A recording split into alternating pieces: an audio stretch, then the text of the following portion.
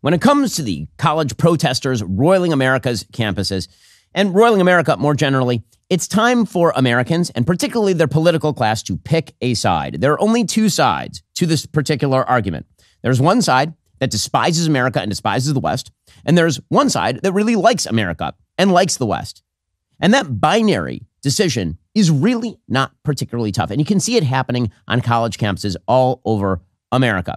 So I want to show you two clips right now, and you get to pick which side you think the American president ought to stand on and which side you think the American people ought to stand on. So here is the first clip. The first clip is a UCLA protest spokesperson. UCLA is experiencing massive protests. They've occupied the center of campus, all the places where I used to walk to class. My wife used to walk to class. They've now occupied those. They're all wearing masks to hide their faces because they're not getting COVID outside. But this is the new uniform of the non-proletariat, the bourgeois revolution, the upper class to upper middle class young people who are incredibly privileged and are going to pose as somehow victims of Western society. The uniform is keffiyeh and COVID mask, which pretty much says it all. Here was the UCLA protest spokesperson explaining that the University of California is founded on colonialism and is a violent institution. It's more than divestment as well. I think given the fact that the University of California is founded on colonialism, it's inherently a violent institution. There needs to be an addressment of U.S. imperialism and its ties to the UC system and how it perpetuates war and violence abroad. Not only abroad, but also here, locally. Okay, understand what they are saying here. What they are saying here, the case they are making, is that the United States is bad. When they say that the University of California is founded on colonialism, what they really mean is that the United States is founded on colonialism and imperialism and exploitation and rape of the native peoples and all the rest of this garbage. That's what they mean. They mean the United States is bad. When they say that what's happening in Gaza is connected to this, what they really mean is just there is a coalition of people who are pseudo-oppressed, who are losers in life, who have now decided that the American system, the Western system, meritocracy are bad. Anybody who is successful in the system has designed the system for their own benefit. This is the intersectional conspiracy theory taken to the nth degree. And what it really means is people who are the most privileged people in human history sitting on a beautiful campus at the University of California, the most beautiful time of year, outdoors, enjoying their lives on the public dime because tuition is subsidized at UCLA by the state. It is a state school that taxpayers are paying for. And now Joe Biden wants to relieve the rest of these people's student loans. That these people believe that they are the victims of American society, or at least they are standing in solidarity with the victims of American society. The complaint is not about Israel. You didn't even hear the word Israel once in that statement. The complaint is about the United States. So that's one side. They hate America. They burn the flag. They take it down. They put up the Palestinian flag because the Palestinian flag has become the rallying point and tip of the spear in favor of this perverse view of the universe. As I've said before, the reason that this has happened is because movements, revolutionary movements, need to show skin in the game. The way that they show skin in the game is they pick literally the worst victims, the people who are least sympathetic, and declare that they have sympathy for those people, that those people are actually victims. It is why the Black Lives Matter movement was founded originally around the death of Michael Brown, who tried to shoot a police officer before he was killed by a police officer. Because if you could declare your fealty to a false narrative about Michael Brown, suggesting that he died at the hands of American white supremacy, well, then you could sell those people anything. And the same thing is true with regard to the Palestinian cause. The Palestinians are a perfect example of a group of people who have elected terrorists, who are sympathetic to terrorists, who support terrorism, who hate Jews, who hate America, and who have made their own bed. They've been offered everything, and they've taken nothing. They've decided they're not going to take any deal. Over and over and over and over. Every dollar that has gone into Gaza has been used to build up a terror epicenter. And these people declare solidarity because, again, if you can declare solidarity with people who are obviously not victims and declare that they are, in fact, the victims of Western imperialism, well, then you can declare it about virtually anything. That is why the keffiyeh and the Palestinian flag are a substitute for the American flag. That film that we saw from earlier this week over at City University of New York, where people took down the American flag and put up the Palestinian flag, there's a reason why Queers for Palestine is a thing, why you're seeing combined Palestinian and Pride Progress flags, despite the fact that these are mutually exclusive in practice. That's side A. And you can pick side A, but I can tell you those people don't love America. And then there is side B. And that is the protesters at the University of Mississippi, the frat boys who showed up to sing the Star-Spangled Banner at all of these people who hate the United States. Here is a clip of that.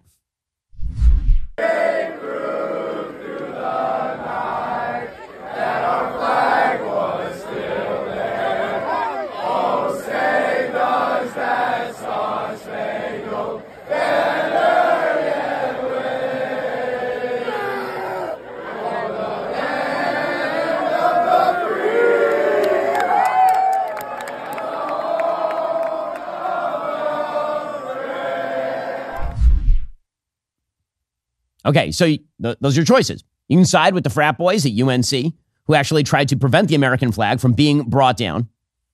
You can side with people like my friend Ami Horowitz, who went to a protest at City University of New York with an American flag and got beat up for the privilege. You can side with the statue of George Washington or with the people who deface the statue of George Washington. But you do, in fact, have to pick a side. And if you pick the side that hates America, you should be held accountable politically and otherwise for it. It turns out that you should, in fact, love this country. It is an amazing country. It is the greatest country in the history of mankind. And if you don't, then there should, in fact, be some public opprobrium for you. Doesn't mean you don't have a right to say these things. You do have the absolute right to say whatever dumbass thing you want to say. It's the United States of America. That does not mean that people have to look at you as though you are anything but a moral idiot. And these people are moral idiots. So let's talk a little bit about the coalition of moral idiots. Who is behind them? What exactly they are calling for? We'll get to more on this in just one moment. First, using the internet without ExpressVPN, it's like having a first aid kit but not keeping it stocked. Most of the time, it's probably fine, but what's the point of the thing? You get in a horrible accident, you look in there, it's empty. That would be stupid. Every time you connect to an unencrypted network in cafes, hotels, or airports, you're essentially leaving your personal data wide open for any hacker on the same network to access. Don't wait for a security breach to happen. Protect yourself with ExpressVPN. Your data isn't just data. It's valuable information that hackers can make up to $1,000 per person selling on the dark web. That's why you need to protect it with ExpressVPN. I love that ExpressVPN creates a secure encrypted tunnel between my device and the internet, so hackers can't steal my sensitive data. It would take a hacker with a supercomputer over 1 billion years to get past ExpressVPN's encryption. ExpressVPN is extremely easy to use. You just fire up that app, you click one button, you get it protected. Plus, it works on all your devices, including phones, laptops, tablets, and more, so you can stay secure on the go. Secure your online data today by visiting expressvpn.com/Ben. That's expressvpn.com/Ben. You can get an extra 3 months for free. expressvpn.com/Ben. That's expressvpn.com/Ben.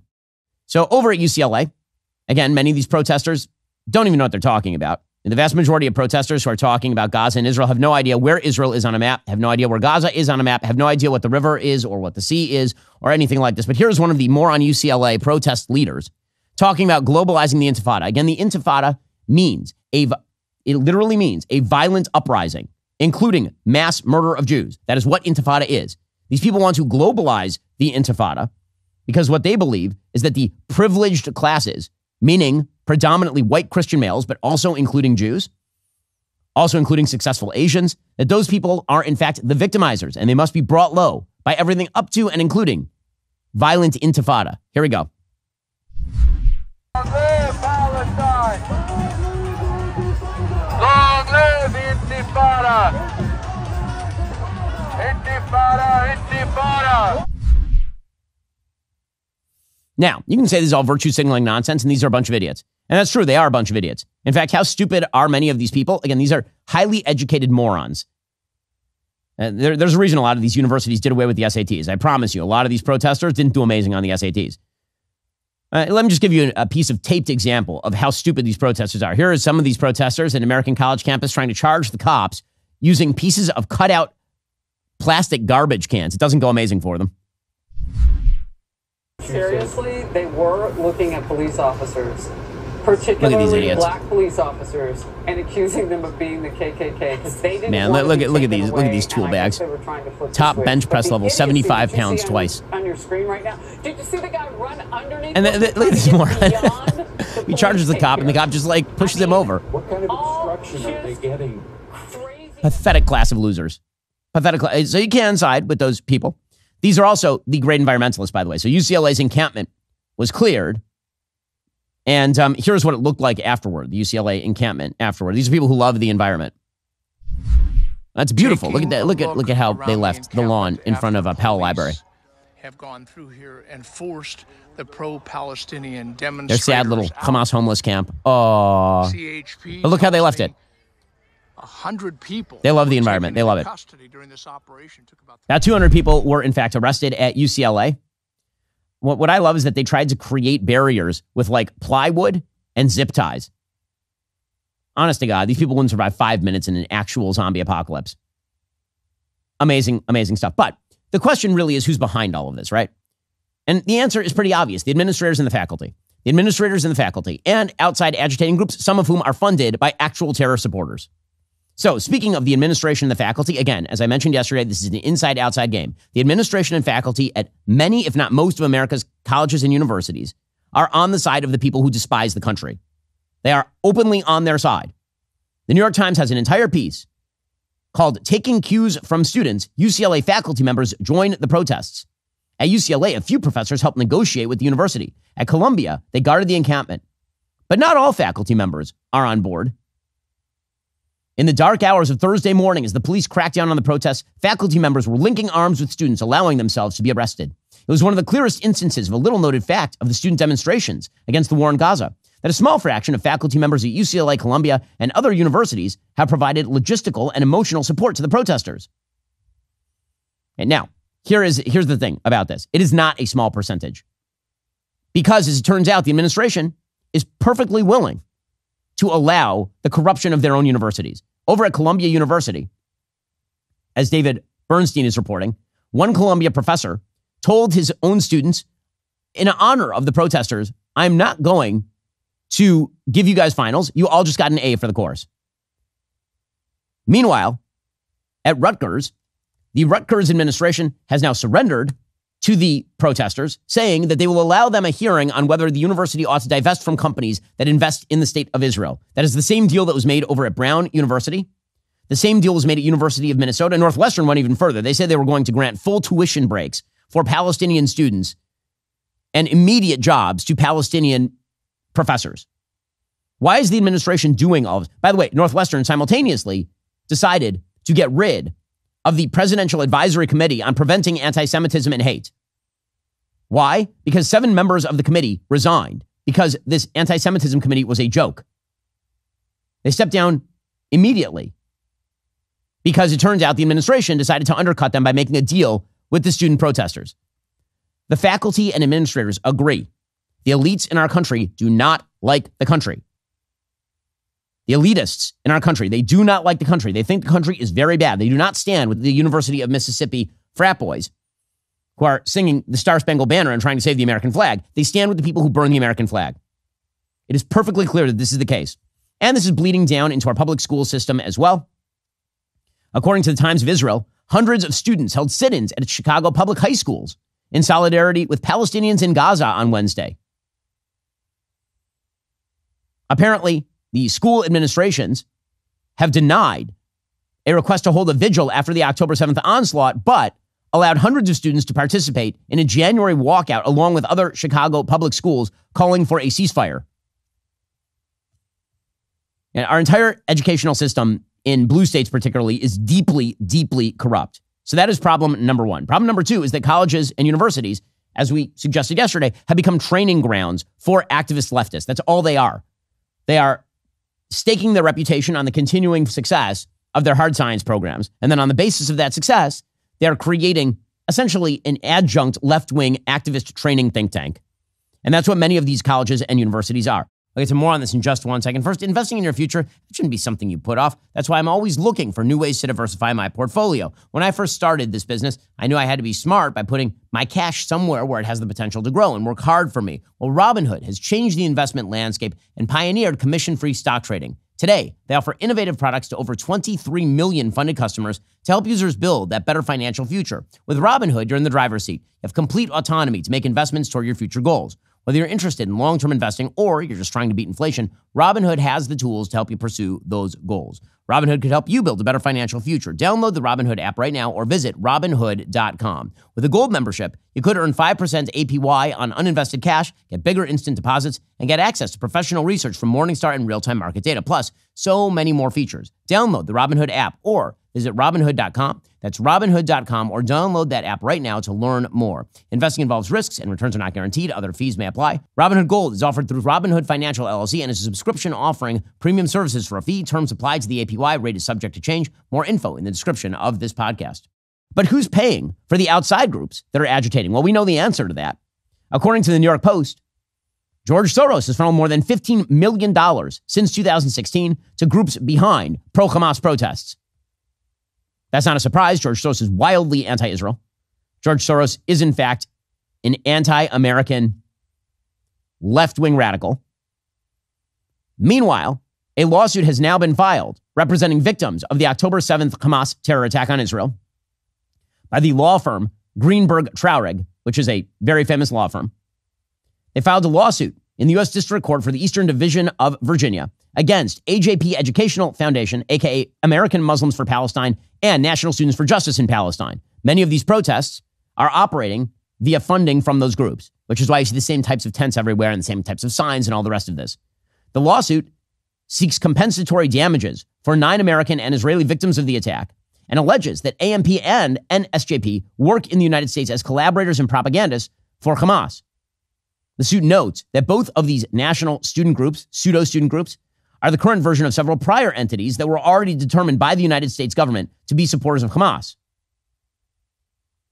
The lawsuit says that plaintiffs have been and continue to be injured because AMP and NSJP knowingly provide continuous, systematic, and substantial assistance to Hamas and its affiliates' acts of international terrorism. They say that AMP and NSJP are not merely organizing to assist Hamas's ongoing terror campaign abroad, they are intentionally extending their aid to fomenting chaos, violence, and terror in the United States. We also know that many of these universities are overtly funded by foreign powers. They are funded by nations like Qatar, that they receive funding from various other states in the Middle East that propagandize on behalf of Hamas and on behalf of Palestinian terrorism. That's where all of this is coming from. So if you have to take a side, why is it that the president of the United States cannot? So yesterday, Joe Biden finally made a long verbal statement about what's going on in America's college campuses. And he couldn't take a side, as per his usual arrangement. So here is Joe Biden's complete statement. We're going to stop and start it and go through it, because basically he is doing what Democrats have been doing this entire time, since October 7th, and really long before. Because you remember when Ilhan Omar, vicious and virulent anti-Semite, was supposed to be condemned by the House, they said, well, we condemn all hate. And this is the usual formulation from the White House. We condemn anti-Semitism and also Islamophobia, which is completely irrelevant. It is completely irrelevant and unrelated. The only reason for linking those two things is to suggest that pro-Israel supporters are similarly Islamophobic the way that anti-Israel people are anti-Semitic in general. Doesn't mean every anti-Israel person in terms of Israel's policies is anti-Semitic. It means that the Venn diagram between people who hate Israel and people who hate Jews, those are concentric circles. In any case, here is Joe Biden's statement. Before I head to North Carolina, I wanted to speak a few moments about what's going on our college campuses here. We've all seen the images, and they put to the test 2 fundamental American principles. Excuse me.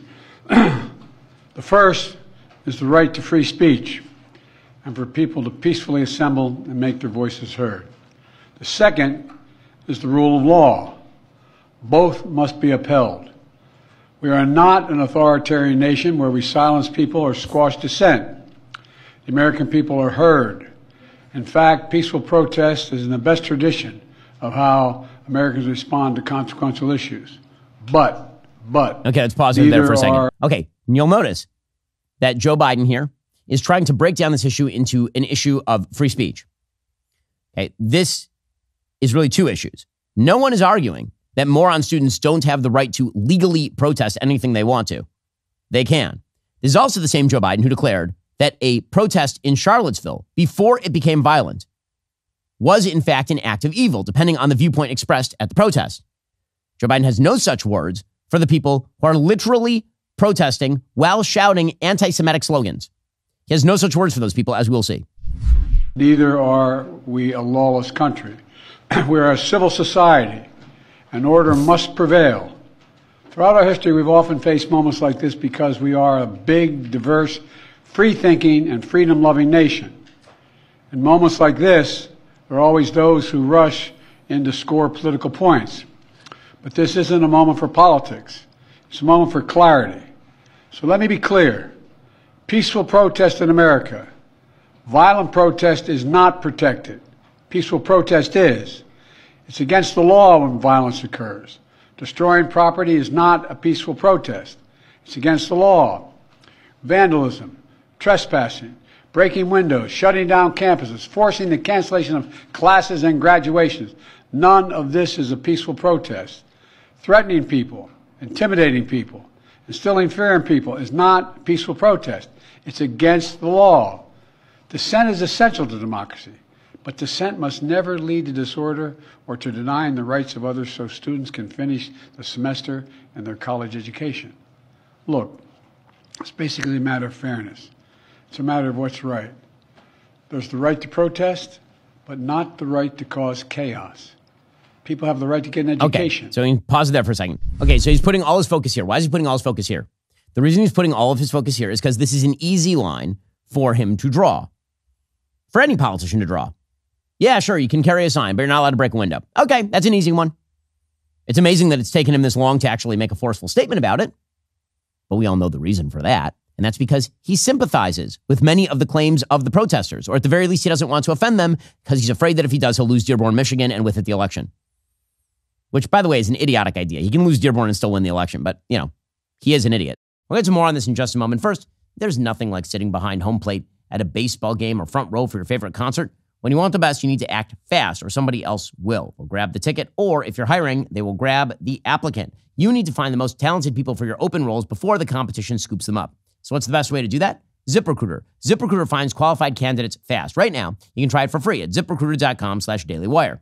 Once you review ZipRecruiter's list of the most qualified candidates for your job, you can easily invite your top choices to apply to encourage them to apply sooner. Amp up your hiring performance with ZipRecruiter and find the best talent fast. See why 4 out of 5 employers who post on ZipRecruiter get a quality candidate within day one. Just go to ZipRecruiter.com/dailywire. Try it for free. Again, that is ZipRecruiter.com/dailywire. ZipRecruiter is indeed the smartest way to hire. We've been using it here at Daily Wire for years. It's why we have such an amazing staff. Head on over to ZipRecruiter.com/dailywire. Try it for yourself for free. There's a reason people get quality candidates within the first day. That's ZipRecruiter.com/dailywire. Again, ZipRecruiter.com/dailywire.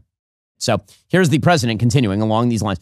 You'll note at this point that these protests, which have been about anti-Semitism from day one, the first spate of these protests broke out between October 7th and Israel even retaliating against Hamas. But here is Joe Biden. We are now like a minute and a half into the statement. Joe Biden still has not mentioned anti-Semitism. When he does, you'll see what he does. As always, he will mealy-mouth it. The right to get an education, the right to get a degree, the right to walk across the campus safely without fear of being attacked. But let's be clear about this as well. There should be no place on any campus, no place in America for anti-Semitism or threats of violence against Jewish students. There is no place for hate speech or violence of any kind, whether it's anti-Semitism, Islamophobia, or discrimination against Arab Americans or Palestinian Americans. It's simply wrong. Okay, pause it right there. That's an amazing statement, right? The protest that we're watching here is tens of thousands of students, many, if not most of whom, are perfectly fine with Jew hatred. Where are the mass protests in which there is violence done to Palestinians on every major college campus? Even at UCLA, what happened at UCLA is that the pro-Palestinian students at UCLA were engaged in violent law breaking at UCLA, and people from the community around then similarly violated the law and got in a scrum with them. But across the country, what we are watching right now is a bunch of anti-Semitic people who are engaged in violence and intimidation. And even if they weren't engaged in violence and intimidation, if they were engaged in, say, white supremacist marches, do you think that Joe Biden would be ignoring it? Or saying, we don't like anything. We don't like white supremacy. And also we hate hatred against white people. You think he would be doing that? The reason he's splitting the baby, the reason he's being mealy-mouthed, the reason that every single Democratic statement about anti-Semitism has to be paired with Islamophobia is to create a moral equivalence suggesting that being pro-Israel is anti-Arab or anti-Muslim in the same way that being pro-Hamas is anti-Semitic, which is an absurdity. But of course, that's Joe Biden's. He refuses to pick a side. In other words, as I said at the very top, it's very easy to pick a side. And if Joe Biden picked a side, by the way, it would serve him well politically. He might alienate a few crazies on college campuses. Those crazies are going to vote for Cornel West or Jill Stein anyway. What he might do is buy back a position of moderation that he has lost throughout his dumb administration. But he won't do it. And he's going back to very bad people on both sides. Here we go. Wrong. There's no place for racism in America. It's all wrong. It's un-American. I understand people have strong feelings and deep convictions. In America, we respect the right and protect the right for them to express that. But it doesn't mean anything goes. It needs to be done without violence, without destruction, without hate, and within the law. Make no mistake, as president, I will always defend free speech. And I will always be just as strong in standing up for the rule of law.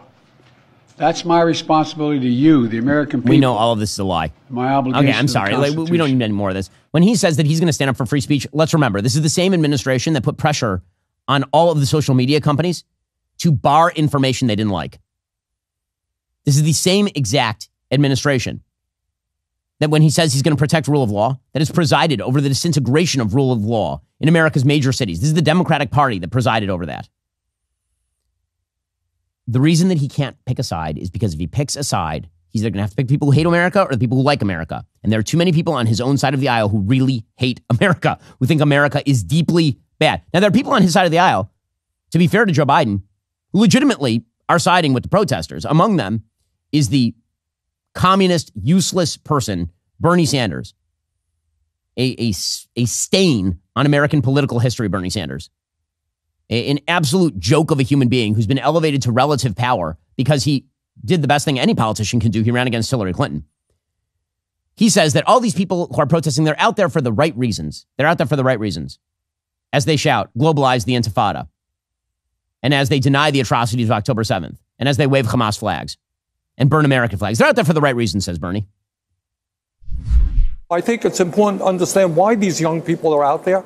And they are out there for the right reasons. To protest U.S. continued military aid and money to a right-wing extremist Netanyahu government, which is in a destructive war against the Palestinian people. He is such a viciously disgusting human being, Bernie Sanders. The right-wing, it's a unity government. Every element that he says there is wrong.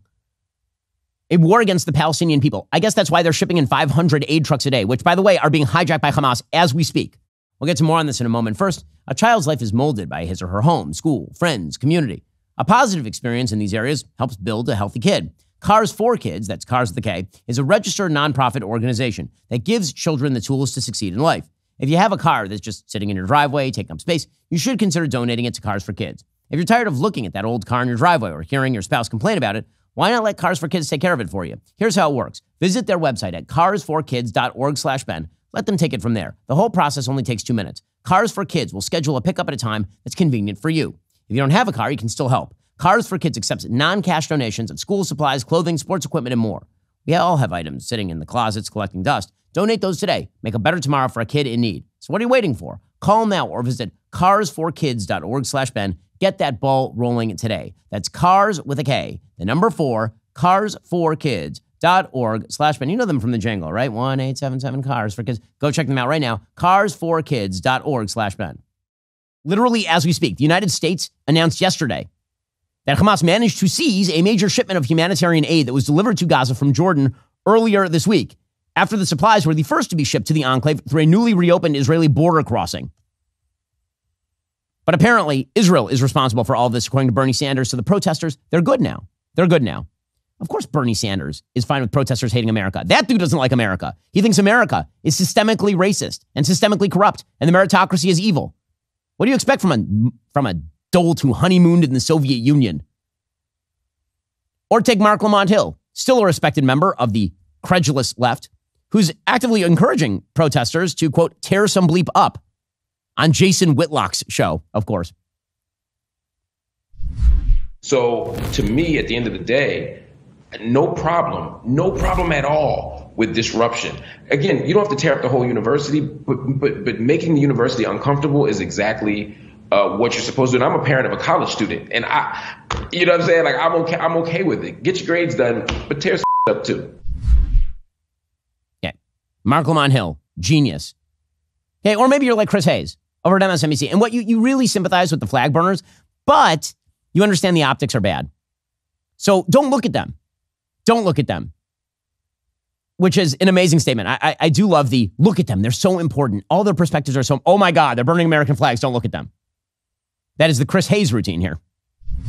Seriously, the scale of human suffering that's happening in Gaza doesn't mean you must come down on the side of the protesters. Certainly, there are many people who think the war is a brutal but necessary campaign for Israel's defense. What it does necessitate is that you weigh all the human suffering against the actual end game of the conflict that is currently being waged and is unarticulated as of now. A conflict the U.S. continues to support. Our humanity demands we focus on those questions first and last. Oh, first and last. So we shouldn't focus on the tens of thousands of American students who hate the country. We shouldn't focus on that, like right here at home. We should ignore those people. By the way, again, he's lying. Israel has made very clear its war aims, the complete destruction of Hamas's military capacity and the freeing of its hostages. That's been literally the game since day one, which is why I've noticed that Chris Hayes has never called for a full-scale surrender of Hamas to end this war. All of his pressure is brought to bear on Israel, of course. Now, again, this is actually not tough. The reason that Donald Trump is doing well in this election cycle is because Donald Trump understands this. So here's President Trump's response to these radical anti-American jack all over the country. Just so you understand, this is the radical left. This is a movement from the left, not from the right. The right is not your problem. Despite what law enforcement likes to say, the FBI director said that he worries about the right. No, don't worry about the right. The right's fine. Worry about the left, because this is a movement from the left. These are radical left lunatics. And they got to be stopped now, because it's going to go on, and it's going to get worse and worse. And, you know, they take over countries, okay? And we're not letting them take over the USA. We're not letting the radical left morons take over this country. You can't let that happen. Want to know why Donald Trump's up in the polls? Because that's correct. Because he's not just saying that violence is bad. Yes, we all understand violence is bad. Unless, of course, it's Black Lives Matter protesters doing $2 billion in property damage. Then it's kind of okay. But he's actually saying their viewpoints are bad and wrong, because their viewpoints are, in fact, bad and wrong. And they may have a right to express those viewpoints. Those viewpoints are still bad and wrong. By the way, points to Donald Trump for truly understanding, like on a gut level, the conflict in the Middle East. There's a reason that it was under Donald Trump the Abraham Accords happened, because he understands that this is a very morally clear situation in the Middle East. Israel is a liberal, democratic, free speech-oriented, rights-oriented state in the Middle East.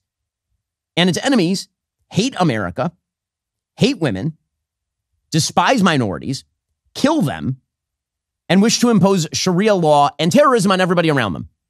Donald Trump understands that. You know who else understands that, by the way? All of the various Muslim countries that don't give two craps about aspirations for Palestinian statehood and actually oppose them. It's only idiots like Joe Biden and his pro-Iran interior team that think somehow that a Palestinian state would be a boon to the region, which is why even the Saudis are like, can you stop talking to us about this? Like, we don't care about this. How do I know that Donald Trump gets it? He did an interview with Time Magazine, and full, like, real points for Donald Trump, because President Trump gets it. Quote, most people thought the solution was going to be a two-state solution. I'm not sure a two-state solution anymore is going to work. Everybody was talking about two states. Even when I was there, I was saying, what do you like here? Do you like two states? Now people are going back to, it depends where you are. Every day it changes now. If Israel's making progress, they don't want two states. They want everything. And if Israel's not making progress, sometimes they talk about a two-state solution. Two-state solution seemed to be the idea that people like most, the policy or the idea that people liked above. He says it depends when. There was a time when I thought two states could work. Now I think two states is going to be very tough. I think it's going to be much tougher to get. I think you have fewer people that like that idea. He said, children grow up. They are taught to hate Jewish people at a level nobody thought was possible. I had a friend, a very good friend, Sheldon Adelson, who felt it was impossible to make a deal because the level of hatred was so great. And I think it was much more so on one side than the other. The level of hatred of Jewish people was so great and taught from the time they were in kindergarten and before. He felt that, and he was a great deal maker. He was a very rich man. He was a rich man because of his ability to make deals. And he loved Israel more than anything else. He loved Israel, and he wanted to protect Israel. And he felt it was impossible to make a deal because of the level of hatred. And Time said, do you feel that way now? And Trump said, I disagreed with it. But so far, he hasn't been wrong. And then he added, by the way, if Israel and Iran got into a war, would you join in the Israeli side? He said, yes. Donald Trump has a level of moral clarity that is correct. Joe Biden does not. Donald Trump has picked the correct side in America and abroad. Joe Biden has sold out our allies everywhere he can find a way to do it, from Afghanistan to Ukraine to Israel, and presumably in the future to Taiwan. And he will not take sides against the people who burn American flags and chant anti-American slogans and hate the country on the campus, because he wouldn't want to alienate those people. All right, in just 1 second, we'll get to the latest on this anti-Semitism bill, which has drawn a lot of fire from both sides of the aisle. Some of it correct, a lot of it not. Get to that in a moment. First, ladies and gents, the time is nearly here. Sunday, May 12th. We at the Daily Wire are charting a brand new course with our inaugural animated series, Mr. Bertram. We're offering the series premiere absolutely free for everyone to watch exclusively at Daily Wire Plus. Mr. Bertram comes from the brilliant comedic mind of Adam Carolla. He's a junior high woodshop teacher who's holding the line against the onslaught of contemporary insanity. He's a throwback. He's hard-nosed. He's not about to let his nemesis, the rabid social justice warrior Carponzi, dictate how he runs his classroom or his life. And, of course, our friend and show creator Adam Carolla has assembled an unprecedented cast of talent for the series, including Roseanne Barr, Megyn Kelly, Sage Steele, Danny Trejo, Kyle Dunnigan, Patrick Warburton, Tyler Fisher, and our very own Brett Cooper, plus a host of others. Take a look at the official Mr. Bertram trailer right now. Just tell me what you need. Jump into the first one. Rolling, speed, action. Sawbuck's looking a little chubby-wubby, so I bought him some new food. It's organic and vegan. Dogs are supposed to eat meat. They're descendants of wolves. You ever see a vegan wolf on the Nature Channel? I'm a vegan. Coffee is for closers, ladies. Listen up! Hey, don't make this a prison hug. I'm a heteronormative, cisgendered white male. For which I apologize. I'm black, and that used to be enough, but I'm also bilingual, and I'm non-binary. We're the Army! We drink more before 9 a.m. than you Navy pukes do all day. He rubbed all the fur off his emotional support ferret. The damn thing looked like a four-legged penis. Charity and work. Two words that should never go together. Like women and opinions. I want a burly man. They're salty and make me dizzy. Sorry, just need to find a thingy to fix my gaming chair. When I was on the construction site, my chair was a 5-gallon bucket. It was also my toilet. Hey, I'm done. I'm going back to bed. Thanks a lot. Get ready for the sharp, incisive comedy that only Adam Carolla and the Daily Wire could conjure up. Don't miss out on the series premiere, streaming free on Sunday, May 12th at 9 p.m. Eastern, only at Daily Wire Plus. Also, this Sunday, we have a fabulous Sunday special episode with Abigail Schreier. Abigail is famous for having written a book about rapid onset gender dysphoria that the left hated so much they banned basically from Amazon. Now she has a brand new book titled Bad Therapy, about how basically treating our kids as little experimentation labs for therapists has wrecked them. Here is a little bit of what the episode looks like. Parents who are so desperate not to say no to their kids are now outsourcing this problem to the therapy profession. The school counselors, the school psychologists, were so undermining parents' confidence in they weren't trusting themselves.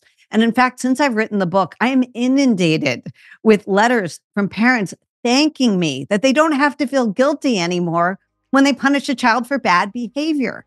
See, the therapeutic experts had so convinced them that they would traumatize the kid if they took away their smartphone or engaged in any other discipline, that parents were afraid to do it. That is available on Sunday, so stay tuned there, or it's available a day early if you become a member over at Daily Wire Plus. Okay, so meanwhile, big controversy is broken out over this anti-Semitism bill, the Anti-Semitism Awareness Act of 2023. Now, I talked about this at length yesterday, and I talked about why I have problems with the bill. What the bill seeks to do is expand Title VI protections, sort of, definitionally. So Title VI, as we discussed yesterday on the show, and if you want a full breakdown of the actual issue and why I think that the bill is a bad idea, you should listen to yesterday's show. But the very short version of that is that Title VI of the Civil Rights Act prevents discriminatory environments from existing on college campuses on the basis of race, ethnicity, and the like. The problem with that is, of course, it's incredibly vague. So I have problems with Title VI in general. What this act sought to do was make sure that anti-Semitism was covered by Title VI. It used the definition from the International Holocaust Remembrance Association, the IHRA definition of anti-Semitism, as advisory. The reason that I think this is kind of a problem is because it's a pretty broad definition, the IHRA definition. You can quibble with some of the wording in the IHRA definition. And beyond that, I don't think that expanding the reach of Title VI is actually the solution. I think the actual solution for Congress is just to defund these universities because they're left-wing think tanks and activist training centers. Just defund them. Just defund various crap departments that are completely useless. Restructure the universities. Stop giving federal aid to people to study gender studies at Columbia. It's dumb. That would be the actual answer. And of course, arrest and prosecute people who violate the law. That would be the actual answer to a lot of this. Allow universities to have their own student codes of conduct that they then enforce. Okay, but one of the claims that's being made is that this bill somehow makes unlawful Christianity. That is not what this bill does. Okay, anybody who's claiming that is lying to you. The bill, again, I oppose the bill because I think that it is overbroad and because I don't think you should use the tools of Title VI to expand those tools any more than I think that DEI should be expanded to, quote unquote, cover Jews. DEI is bad in its essence and should be destroyed. This bill does not ban Christianity or the New Testament or anything like that. I know that because I've read the bill and because I know things like the law and how English works. So what the bill does, the Anti-Semitism Awareness Act of 2023, it is designed to effectively give a definition to anti-Semitism in an advisory capacity such that Title VI can be applied to cover Jews. So here's what it says. In reviewing, investigating, or deciding whether there has been a violation of Title VI of the Civil Rights Act of 1964 on the basis of race, color, or national origin based on an individual's actual or perceived shared Jewish ancestry or Jewish ethnic characteristics, the Department of Education shall take into consideration the definition of anti-Semitism as part of the department's assessment of whether the practice was motivated by anti-Semitic intent. So as part of it, but not dispositive. In other words, if the IHRA definition says that a thing is probably motivated by anti-Semitism, take that into account, just because if you don't know anything about anti-Semitism, you can look to the definition and maybe that gives you a clue. But it's not dispositive. It doesn't answer the question. And what's more, the act explicitly says, quote, nothing in this act shall be construed to diminish or infringe upon any right protected under the First Amendment to the Constitution of the United States.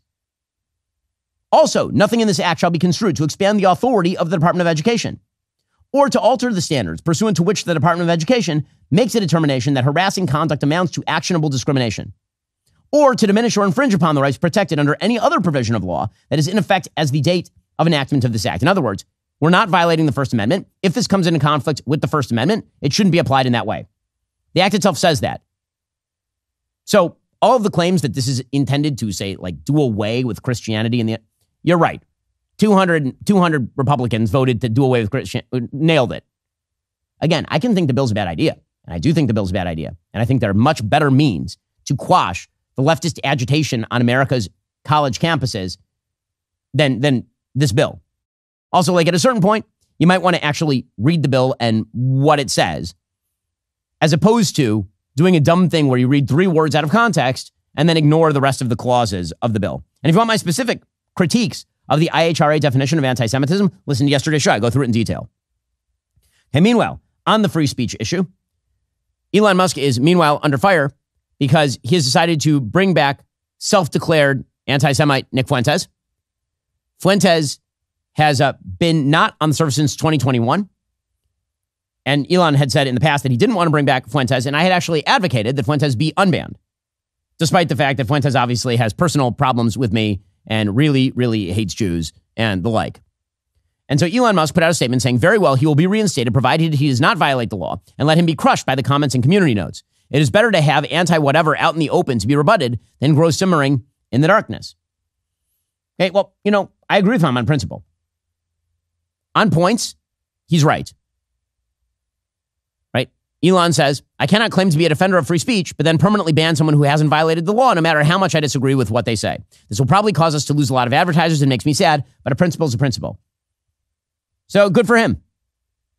Good for him. Again, I think that Nick Fuentes routinely says terrible things all the time, including directly targeting me and violently threatening me on his show by like stabbing a knife into the desk and talking about running me down in Grand Theft Auto and all that.